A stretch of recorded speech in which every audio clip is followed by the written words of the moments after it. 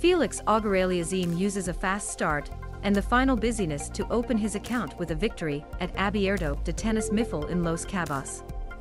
Playing against the favorite house of Alex Hernandez on Wednesday, the second seed denied the Mexico wildcard victory, which was famous for making a 6-3, 7-5 decision.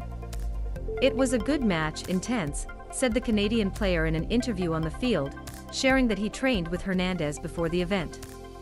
"It's not easy to play locally, Mexico. He plays very well. He gives everything he has to make him a difficult match and try to win. Award for him for playing a good match. I will definitely remember this one, it's a bit tense."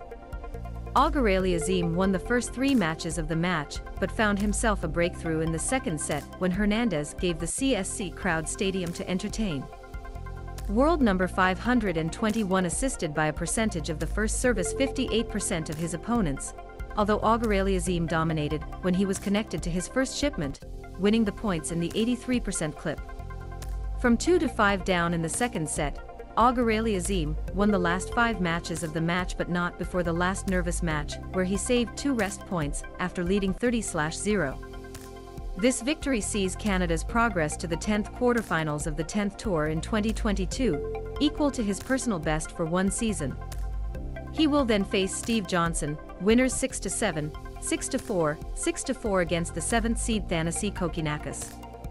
Auger-Aliassime was 22 years old on Monday and hoped to celebrate it earlier by winning the title of his second ATP Tour on Saturday night.